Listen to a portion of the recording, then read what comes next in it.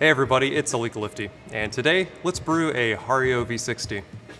The Hario V60 is a really popular brew method, and it's a really great brew method. It's great for beginners, it's used by professionals, you see it around a lot, and we get a lot of questions about how to brew with the Hario V60. Today I'm going to share a pretty simple recipe. This is my go-to recipe on the Hario V60. You'll see it show up in various forms or in its default form for a lot of our brew guides for a lot of different coffees because it's a really good recipe for a really good brewer.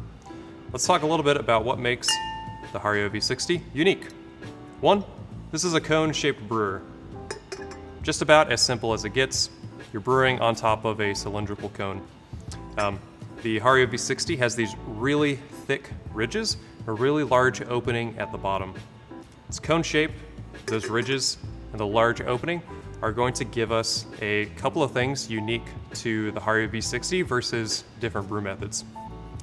The combination of that open airflow and the large opening is going to create a really fast flow rate.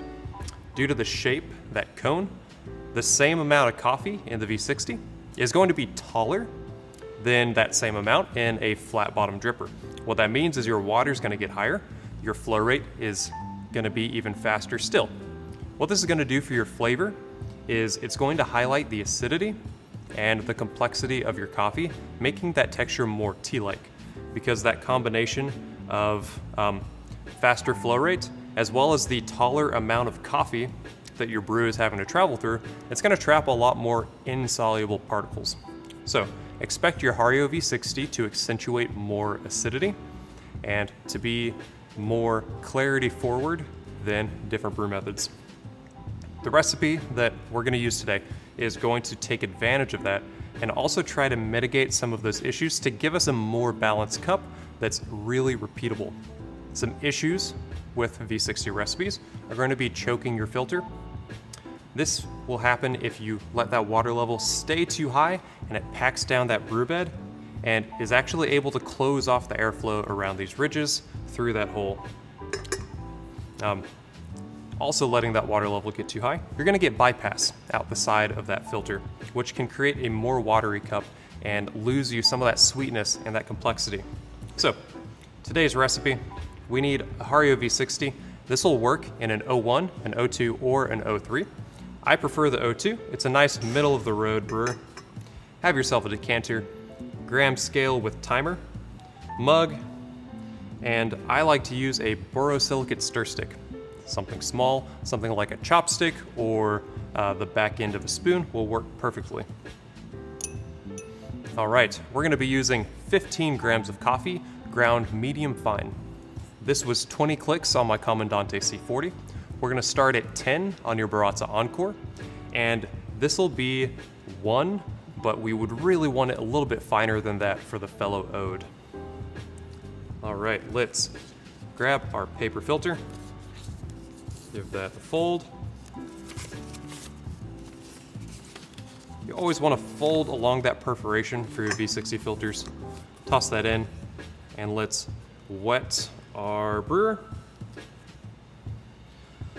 All right, let's wet that paper filter. I like to start around the edges to help it catch. And I'm going to pour about 100 grams of water, or 100 milliliters. You should feel some of that heat on the side of your brewer. If you notice that filter has sunk too deep into these ridges and has not kept its cone shape, just give it a little bit of a tug. I'm going to use this water to put some heat on that stir stick. All right, 15 grams of coffee, ground medium fine. Toss that straight into the middle of our brewer.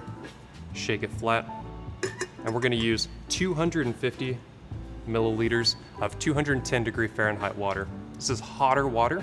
It's actually going to help us get more insoluble material, some of those oils, and it's going to help us flow faster, which is helpful for such a fine grind setting. All right, we're going to separate this into 3 simple pours. Let's start my timer, and let's bloom. I'm going to bloom 50 grams. Pretty big for only 15 grams of coffee, but I want to make sure I've saturated everything into that cone. Should see our bubbling. I'm gonna grab that borosilicate stir stick, gently break apart any clumps I have in that brewer. And here at 30 seconds, I'm gonna pour really heavy, tight circles here in the middle, raising up to 150 grams total. This is gonna create a sort of valley, this osmotic flow through the brew bed, while keeping some coffee along these ridges as that water tries to escape out those passes. But the force of our pour is out the bottom, where we have more coffee, and therefore we're less likely to throw things out that bottom and clog that filter. And so we're keeping the side fairly even. All right, when I get to 1 minute and 30 seconds, I'm gonna pour another 100 grams here in the middle, finishing off at 250 grams total.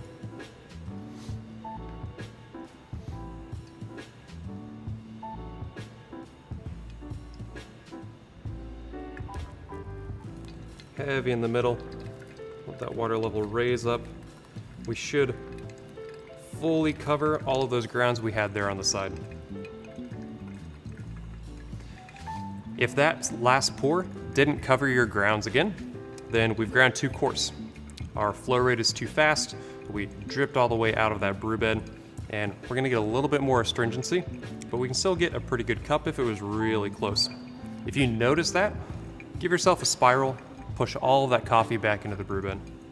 If we've ground too fine, and you didn't see that valley formed with that last pour, then we have the opportunity to choke this brewer. It's gonna flow really slow, and we're gonna get muddled flavor, really tannic black tea notes. Our target drain time for this coffee in this recipe is 2.5 minutes.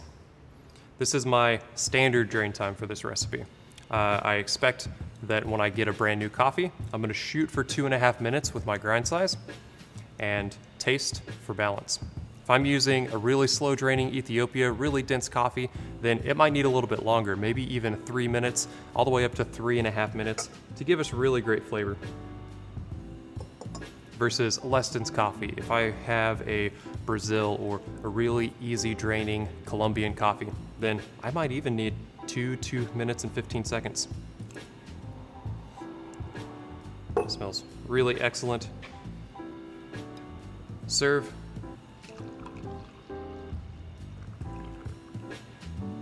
And enjoy.